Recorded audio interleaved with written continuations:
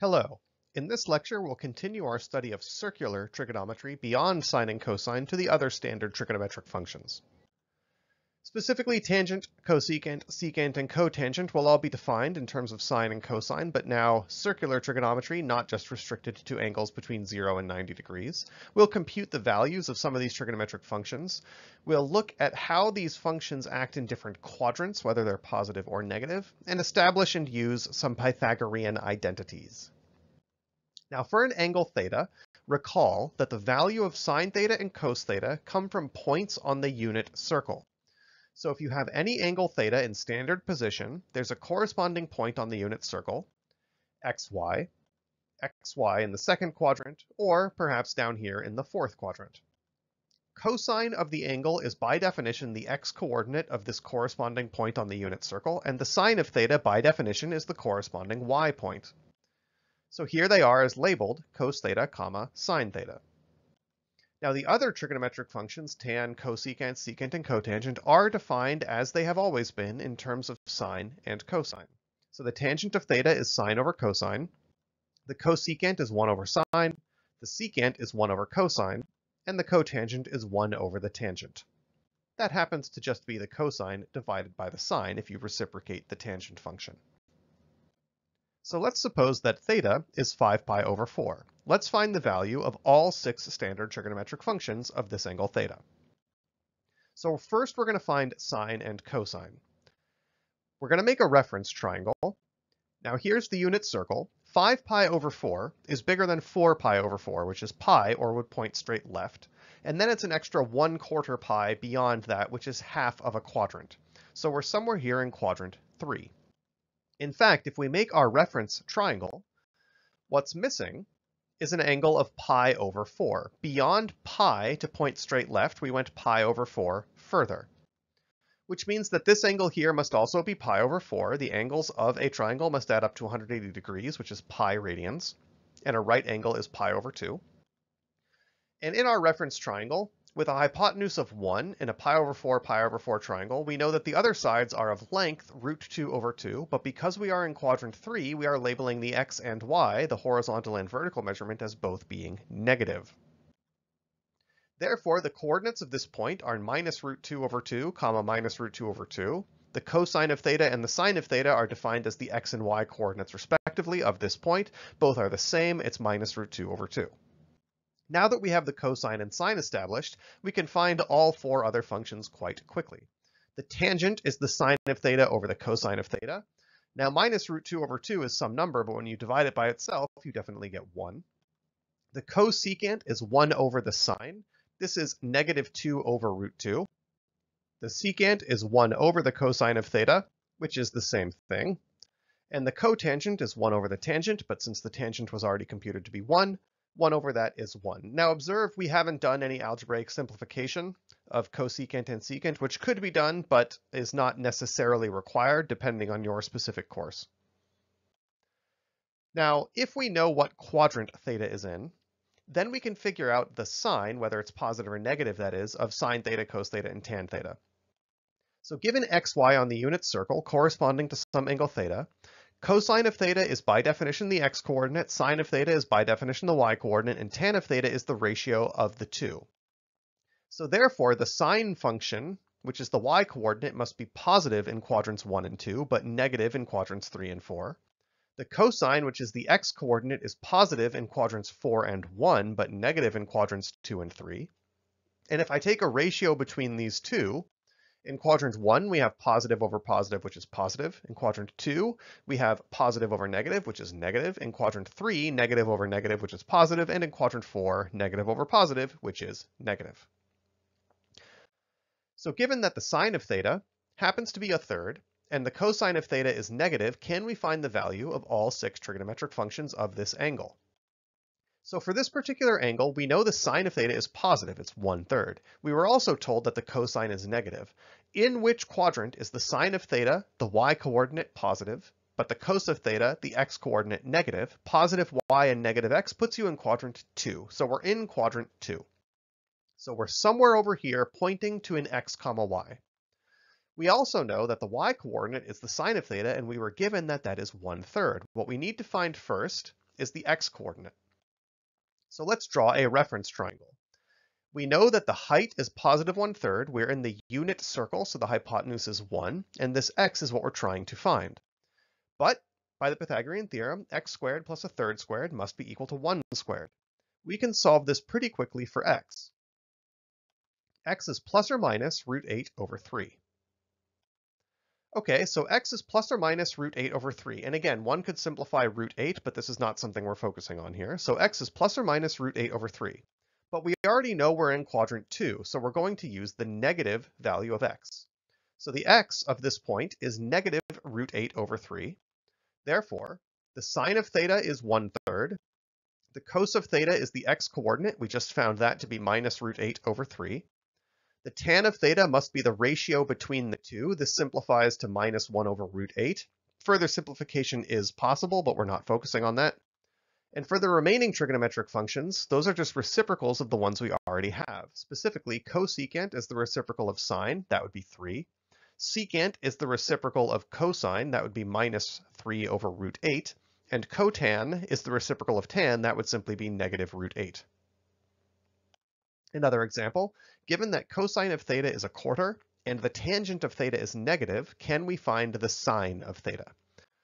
So for this choice of theta, cosine is positive 1/4, tangent is negative. Now cosine is positive in quadrants 1 and 4. Tangent is negative in quadrant 2 and 4. Where do they both happen? Quadrant 4. That's where theta must be. So wherever our angle is, it's somewhere in quadrant 4. We know that the x-coordinate of this point is positive 1/4. We're looking for the sine of theta, that's just the y-coordinate. So let's draw a reference triangle. There we have it. We're looking for y. X is positive 1/4, and since we're in the unit circle, the hypotenuse is 1. So by the Pythagorean theorem, we can now solve this for y. Y is plus or minus root 15 over 4. But we know we're in quadrant 4, so we're going to pick the negative choice of y. So y, the sine of theta by definition, we've computed to be negative root 15 over 4.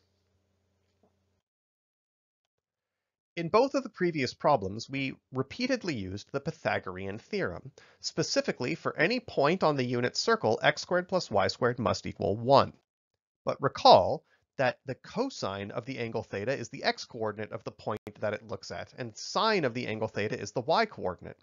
So taking cos theta equals x and sine theta equals y and plugging it into that expression above, we see that the cosine of theta squared plus the sine of theta squared must equal 1. Now this is usually written slightly differently. Sine is put first, that doesn't really matter, you're just changing the order of adding these two terms, but sine of theta in parentheses squared is frequently simply written as sine squared of theta. This is not some new function sine squared being applied to the angle theta, it is the sine of theta in parentheses squared. This is just lazy notation, but it is quite universal. So the sine of theta squared plus the cos of theta squared equals 1. We say this aloud as sine squared theta plus cos squared theta equals 1. There are similar equations that relate some of the other trigonometric functions against one another. So starting with what we have above, if we divide both sides by cos squared theta, we would get sine of theta squared over cos of theta squared plus cos of theta squared over cos of theta squared equals 1 over cos of theta squared. In other words, sine of theta over cos of theta being tangent, we have tan squared theta plus the second term is cos squared over cos squared of theta. That's just going to resolve to 1. And 1 divided by cosine of theta is secant. So on the right, we have secant squared. Tan squared theta plus 1 equals secant squared theta. Had we started with our original expression and divided everything by sine squared, we would similarly get 1 plus cotan squared equals cosecant squared. So these three equations in the boxes are known as Pythagorean identities. They all come from the first one, sine squared theta plus cos squared theta equals 1. That's just taking the Pythagorean theorem on the unit circle, x squared plus y squared equals 1, with the definition that the cosine of theta is the x-coordinate and the sine of theta is the y-coordinate. Let's use these Pythagorean identities in an example. Given that the sine of an angle is 1/3 and the cosine of an angle is negative, find the tangent of that angle. So we've done this in the past using reference triangles, but we can simply rely on these Pythagorean identities. Sine squared theta plus cos squared theta equals 1. We know that the sine of theta is 1/3. This allows us to solve for the cosine squared of theta. In other words, cosine of theta is plus or minus root 8 over 3. But we were told that cosine of theta must be negative, so we make the negative choice. Cosine of theta equals negative root 8 over 3. Now that we know the sine and cosine of theta, we can compute the tangent, which is simply sine over cosine. This simplifies down to negative 1 over root 8. And again, algebraic simplification beyond this point, doable, but not our point. Another example, suppose we're given that the tangent of theta is negative 2/5 and the sine of theta is positive. Can we find the cosine of theta? So now we're going to use the trigonometric identity, the Pythagorean identity, tan squared theta plus 1 equals secant squared theta. Of all of the Pythagorean identities, why use that one? Because it involves tangent and we know the value of tangent. So plugging that in, we get that negative 2/5 squared plus 1 equals secant squared theta. And from here, we can find that secant squared theta must be 29 over 25. We could at this point solve for the secant of theta. But we were interested in the cosine of theta from the original problem. Cosine of theta is 1 over secant of theta. So cos squared theta is 1 over secant squared theta. So since we know that secant squared theta is 29 over 25, cosine squared must be 25 over 29. This allows us to say that the cosine of theta is either plus or minus 5 over root 29. Now we were given that the tangent was negative and the sine was positive. Therefore, we are in quadrant 2. Tangent is negative in quadrant 2 and 4, but in quadrant 2 and not quadrant 4 is the sine of theta positive. So theta is in quadrant 2, and in quadrant 2, the cosine of theta must be negative. So we take the negative choice. Cosine of theta is negative 5 over root 29. And a final example. Can we simplify the expression secant squared theta minus 1 divided by secant squared theta? Of course we can, but how exactly are we asked to do so? An expression involving a single trigonometric function and no fractions. Now there's two different straightforward ways to do this. We'll do both, but they both rely on Pythagorean identities and other properties of trigonometric functions.